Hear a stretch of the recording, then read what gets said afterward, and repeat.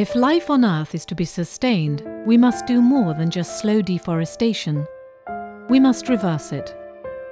Creating a new generation of restored forests fit for the needs of the 21st century provides an opportunity to restore the natural balance between us and our environment. While we can never replace a pristine rainforest once it's gone, we can restore most of the economic and environmental functions it originally provided. And crucially, that includes locking up carbon. 21st century forests offer a huge potential to mitigate climate change while transforming the lives of millions of people around the world. Today, this potential is already becoming a reality.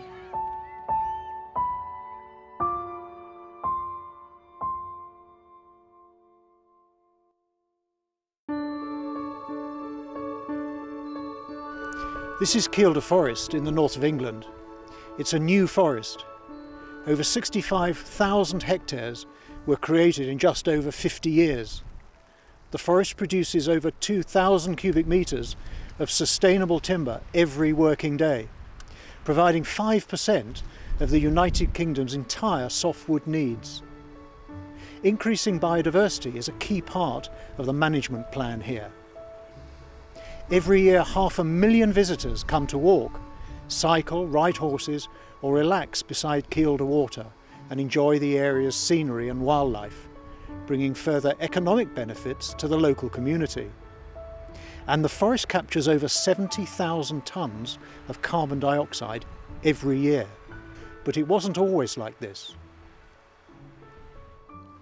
Well, prior to the large-scale afforestation of this area, which began in 1926 and continued for the next 30 or 40 years, done of course by the Forestry Commission, these hills would be grazed by sheep and by cattle. There would be some ancient woodland in the valley bottoms. We've sought to preserve and to look after that, but the initial planting was monoculture. It was mainly commercial conifers. That has now changed, driven by forest design plans and a more enlightened view of how the forest should look. So we're planting more native broadleaves. We're seeking still to preserve these ancient woodlands that we had initially. And that has led to a more attractive forest, both for wildlife and conservation and indeed for the public. Some countries have recognised the benefits of forest restoration for many years and have put a lot of effort into recreating the resources they once enjoyed. So science and good practice, one from many decades of practical experience, does exist. We can draw on this experience by creating and managing truly sustainable forests.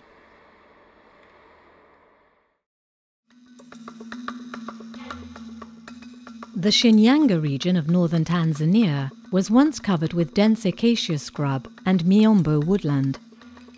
When large blocks were felled to cultivate cash crops and help eradicate the tsetse fly, the forests that once provided feed for livestock in the dry season, firewood and other essential products, virtually disappeared. By the 1980s, the government declared the area a desert. In 1985, a soil conservation program was set up and the Hashi Project was born. You see, this Hashi Project was a learning process. It was not an easy project to establish. At the beginning, we started with the tree planting, and we thought that tree planting was the right approach to address the problem of land degradation, severe soil erosion. After some years, we evaluated our efforts, and we came to learn that we had achieved very little. And one of the reasons is that we didn't involve the local community. So through that learning, we had to devise the approach. We involved the local community, we started the participatory approach, and through this participatory approach, that is where we came to learn that there are other practices, traditional practices like in the Ngitiri practice, which has been practiced by the local community for years. Ngitiri is a traditional land use management by the Sukuma people, and this whereby the local people will set aside a piece of land to allow it to regenerate, especially during the onset of the rain season. This piece of land will be used during the peak of the dry season, when fodder supply is difficult. Unaweza ukafanya mambo ya ujenzi wa nyumba, ukakata nguzo ukajengea nyumba. Unaweza, maana miti ina kazi nyingi. Unaweza ukawa kuna mti mmoja unaruhusu kwenda kuuchimba, mtu akautumia kunywa akapona. Imekuwa faida ngapi? Faida 3.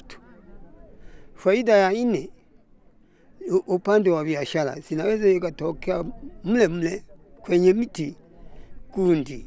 Watu wanaenda wakachuma, wakauza, wakajipatia fedha.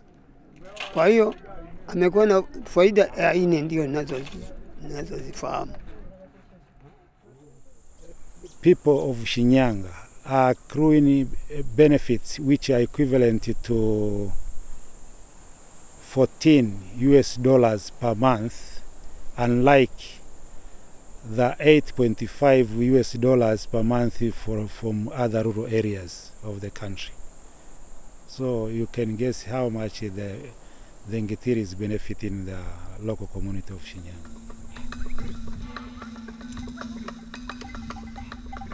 Asante ndugu mtaalamu. Nafikiri kijiji cha Busongo kimenufaika kwa mambo mengi katika Ngitiri ya Busongo. Cha kwanza, kimeweza kujenga majengo ya shule.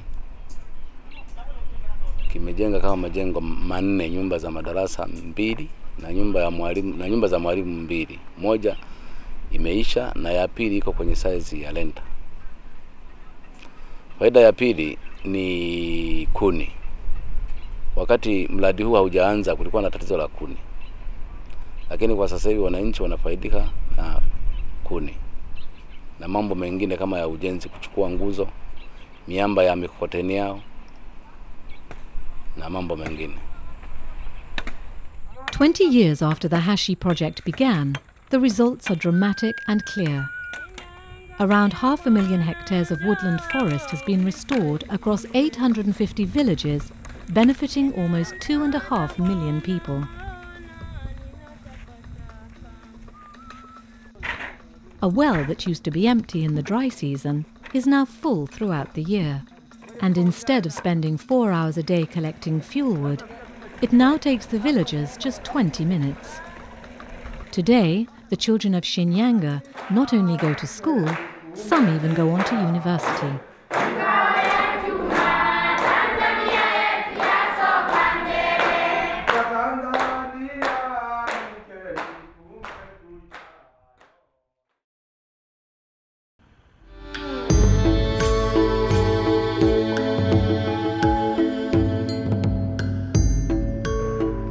China has long experience of forest restoration, having developed some pioneering restoration programs.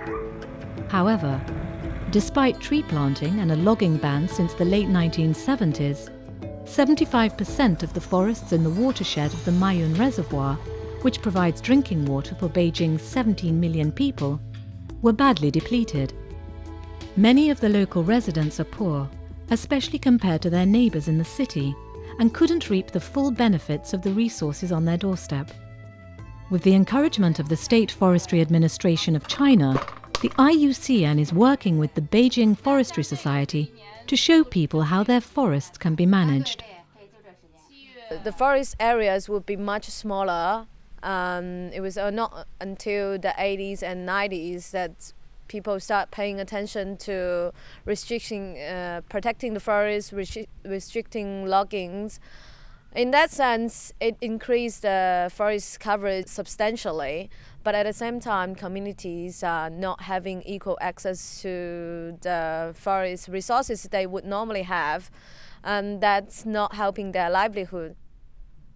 因为啥呢？也没人去管理它，没人管理。再来说，这个就是割柴火就割，也割就是见着就是小菜树吧，正种的树，正种它一麻三就砍掉了，就一麻三，不再是留树的，只可是去烧柴。过去都不贫困嘛。So in the last couple of years, 2 years, that we came in to do this project, and trying to manage the forest in a more natural way, restore the forest in a more economic way, because we're using the natural regeneration rather than planting new trees. 自从搞这项目开始吧，咱们开始进行培训，选择那个木苗树、干扰树什么的。选择完以后吧，这老百姓啊，心里边他就有一个基本一个理念，就什么树种该可以留，什么树种可以去掉。对这林分类型啊，它分辨比较特别清楚了。山货是多是多，是采的少。往回说是你要是想弄的，可是特别费劲。他也不砍柴了，不那什么了，药材也有了，这是丰富的资源，还有蘑菇。可是特别费劲。现在我们说，现在你就说这些个人吧，到山上去把他这个东西全都是整理一下。就是咱们这林子也大了，丰盛了，里头说实了，这是老百姓的这富裕之路也多了。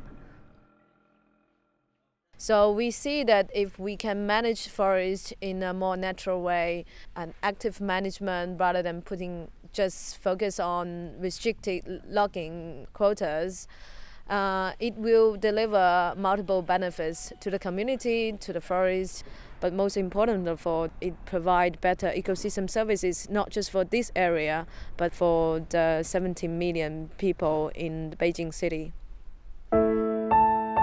Although these success stories span 3 continents with different cultures, economies and environments, they all share key features critical to their success.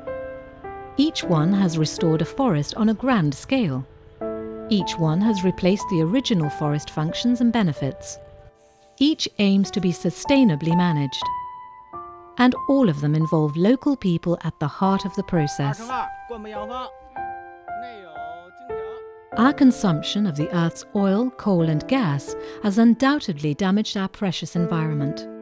The loss and degradation of our forests has been just as destructive. But there is good news. We can replace much of what we've lost. The Global Partnership on Forest Landscape Restoration commissioned a study to chart out the forest restoration challenge. The green areas show where the opportunities lie. These range from broad-scale forests right through to scattered mosaic woodland. Much of this land is agricultural and will stay that way. But many of these areas could still benefit from restoration projects that suit local needs. Over 1 billion hectares of land could benefit from some form of restoration, to the benefit of billions of people. But this process is not happening fast enough or on anywhere near the scale that's needed. The scale of opportunity is huge. We know how to do it. We know where we could do it. The burning question is, when will we do it?